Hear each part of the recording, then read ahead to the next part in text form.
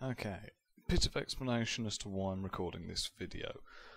A while ago I released a set of tools for Wire called the data tools. There were simple components for transferring data from one position to other, but required line of sight, so in some ways they were more realistic than the radios that already existed, and also provided interesting possibilities for things like satellite uplinks and other line of sight based communication. However, for some reason, most people found them quite difficult to use and quite difficult to grasp the concept behind them. So I know I'm probably about 6 months too late, but I'm going to make a video now to try and explain how some of them work. First of all, the data transferers. These are the most normally used data tools around. They are the main one that control all transfer in and out. The rest of the tools are just there to support the data transfer. Okay, first of all, on the left here we have the simplest setup for a data transfer. You have two transferers, each points at the other. You can see the data transferer's beams are green as opposed to what they would normally be, which would be white. Green is indicating that it has successfully recognise the other data transferer and is capable of sending data. If it would come up red, you're projecting at an incorrect entity, or if it's white, you're not projecting at anything. Now, as the screens there are just showing the in and out, A input and A output for each transferer, and I am working this all off numpad inputs just for making it making the video a little bit easier. You can see now that if I'm sending a 1 through, it goes from one data transferer through the link to the other. I can similarly send another one back, and I can send both at the same time.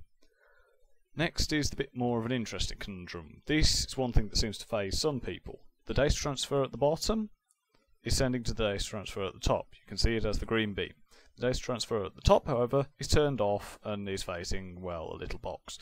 But it's not connected to the one at the bottom. So you can see the one at the top is white, indicating not connected, the one at the bottom is green, indicating connected. So, if I try and send something from the one at the top, it's sending, nothing's happening at the bottom, still naught. If I send the other one, it sends through fine.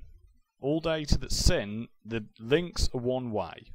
If one transfer is pointing at the other, it can send data, but it can only receive data from the other if that one's pointing at it, as in the first one. The second one, because that one's pointing away, the data doesn't get through. Okay, some people have trouble grasping that.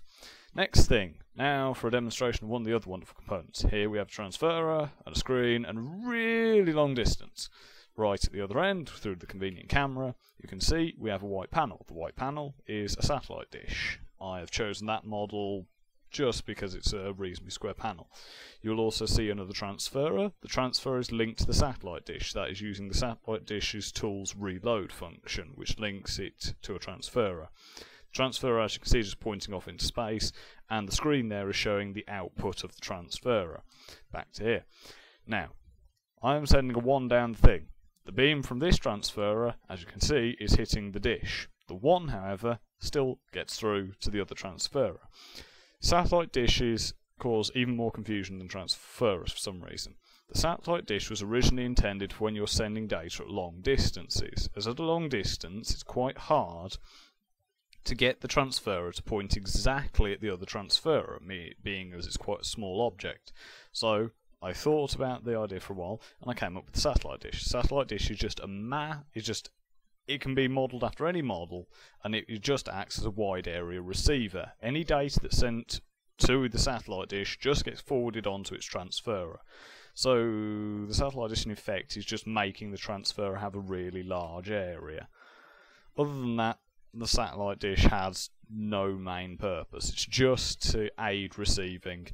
And also, I haven't set it up, but the other data transferer is just receiving at the moment. It's like this system. Because the other data transferer isn't pointing back at this one, it can't then send data back. The satellite dish just increases the area it can receive on. And that just about covers it. The only thing left is the data store, which I'm not going to go into today for various reasons. One, that most people seem to understand how the data store works, and two, it's a bit tricky to show you because you can't see the data being stored inside, you can just see a data transfer with values coming in and out. But most people seem to grasp the data store better than the others. So with that, I will leave you.